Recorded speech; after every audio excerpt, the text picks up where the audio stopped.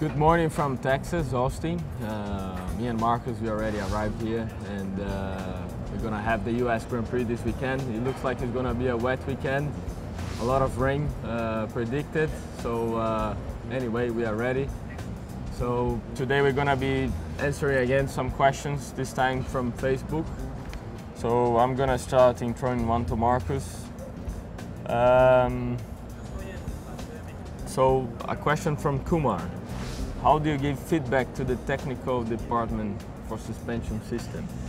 All right, hello guys, first of all. Yeah, it's this question, I think, as a driver, I give feedback about how the car feels in general, and then obviously that goes to the different departments in the team.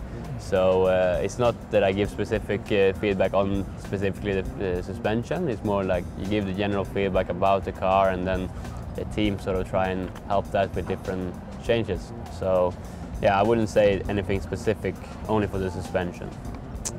All right, and the next one is for Felipe from Alistair Leon. Do you guys follow any motorsport leagues outside of F1?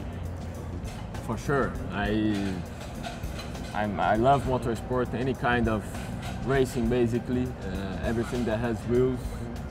So if I start naming it, it's MotoGP or NASCAR or IndyCar or many other things, rally, all the others that I won't remember now. But a big fan of everything basically. That's what I'm passionate about, racing. So I do see a lot of things on TV when I can. But of course, Formula One, it keeps us busy most of the time, so I hope you guys like it. Now another question to Marcus from Elena Viveggio. Show us the latest photo you took with your phone. No cheating. So yeah, this is... I'm curious then. I'm a bit worried, but actually, it's quite good. He was in his bed yesterday doing selfies. Yesterday was a good night.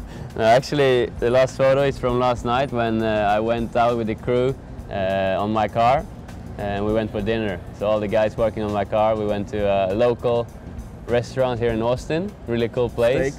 Steak? No, it was burgers, and I had to eat salad, and everyone else had amazing burgers. But yeah, it was a cool place. So yeah, we enjoyed that. All right, so next question is for Felipe from Sartai. How does it feel bringing points for Sauber on your first season, especially with the added pressure of your mom not liking the fact that you used to go-kart with your dad? It's true. I used to, at the very beginning when I started karting, my mom didn't know about it. Of course, she didn't like it, but now it's another thing that it's nice to bring a good amount of points for the team. We're both working hard, and it satisfies everyone, not only my mom, but everyone that is included there. And now I have to say, she's not in the way that she's nervous anymore than my racing, but she's always expecting me to do well. So it's a different way of expecting something. So moving on to Marcus again. Oh no, it's for both of us. To Marcus and Felipe from Chandini. What do you love the most about the US? It's a lot of things I like from the US. Shopping. I like the culture here in Texas. I like the steak houses. I like this kind of cowboy style and all those sort of things. But there's so many things I like from the US. My family, we used to travel a lot to Florida in some of holidays, vacations.